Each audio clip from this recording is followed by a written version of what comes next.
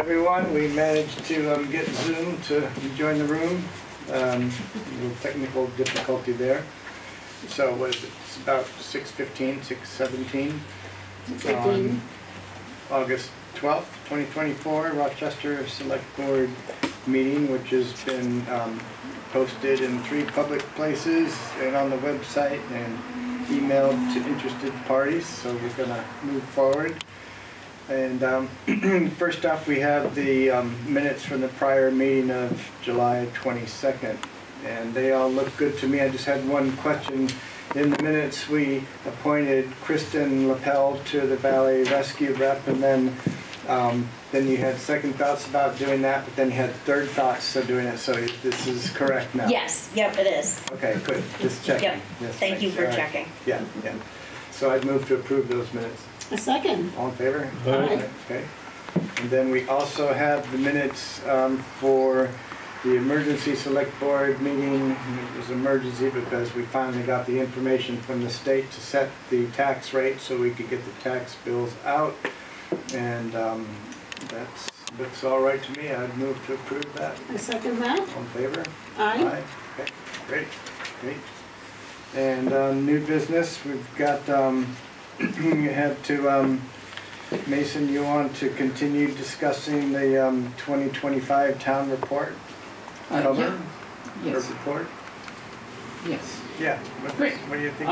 Yeah, I thought it was just good to keep it on the agenda to move forward. And at one of the select board meetings, the discussion was about a Rochester citizen voter guide and how it could be incorporated into the annual town report. And some of the discussions were around that it was difficult because of space available in the printing. And back then I was saying, well, we do have this particular piece, which is the cover, and how that could be utilized for that purpose.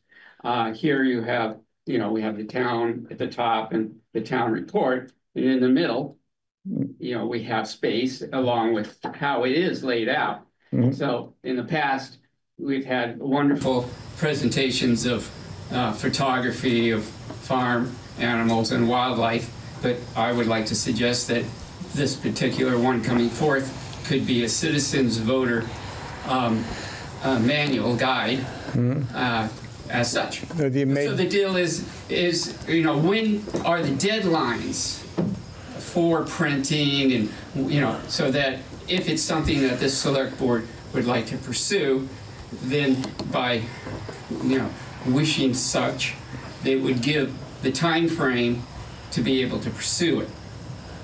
So that's one of the reasons I came tonight, just to present that with what is our time frame, because as everybody knows, everything's happening so quickly all the time. So we have to have it to the printer by early January, like by the 2nd week of January at the latest. So that's their deadline. We need the cover done. But we need the cover done by like November, right? Or at least, yeah. Yeah, it takes time to develop it. Mm-hmm. And we do have, like in the years past, Norm Christensen has always done the cover, so he's a big part of that. He may want to or may not. I don't know what his desire would be for something like this. It could be. Yeah, I haven't talked to him yet about it. That. Well, he basically does what we ask him to do to a large extent, and then he has some input into what it fills in the rest of the cover. So this would fall into the category of input, of suggestions of what to put in the cover. Nancy? There's also the number of pages has to be taken into consideration from the printer.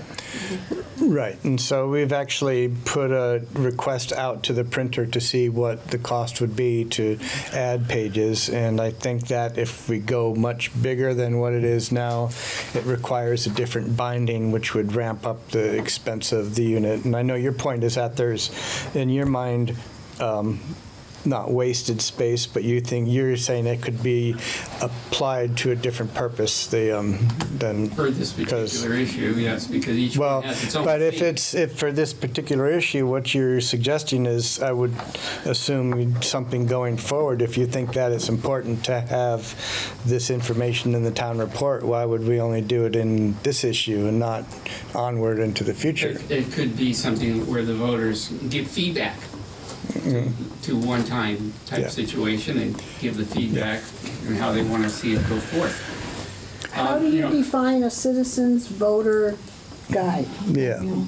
guide, I'm sorry? How are you defining what a citizen's voter guide would entail? Very good. You know, I think that, you know, we have the State Town Clerk Association that's done some interesting work already in trying to define some of this, and it's been helpful that way. I think it could be an interesting situation where some of our high school students might like to take this on between now and the time, and maybe our Justice of the Peace would like to interact with that. I think it's going to take a group of different folks to actually think about it and put it together as such. So that seems like you're diverging from the initial idea of presenting like a guide. I mean, if it's turning into a high school project for what, it's just like, Well, I think students it's are some of the best people in our community to get involved in local government. And this is a great way to encourage them to take a look at it too, is, you know, be involved with, you know, what does it take to be a good local citizen voter? You know, so it's something that they might want to participate in with the guidance of to take me. you could lead them. Do it. Well, I asked you involved before as if you would come up with a draft of what you were proposing to do.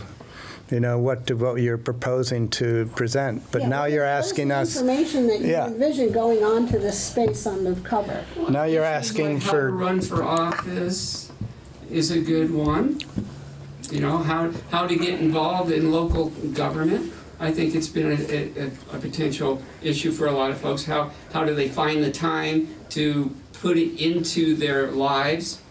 You know, these type of, you know, being able to have the awareness that they should be paying attention maybe 2 months before it's a situation where they might want to be involved as a candidate for local positions.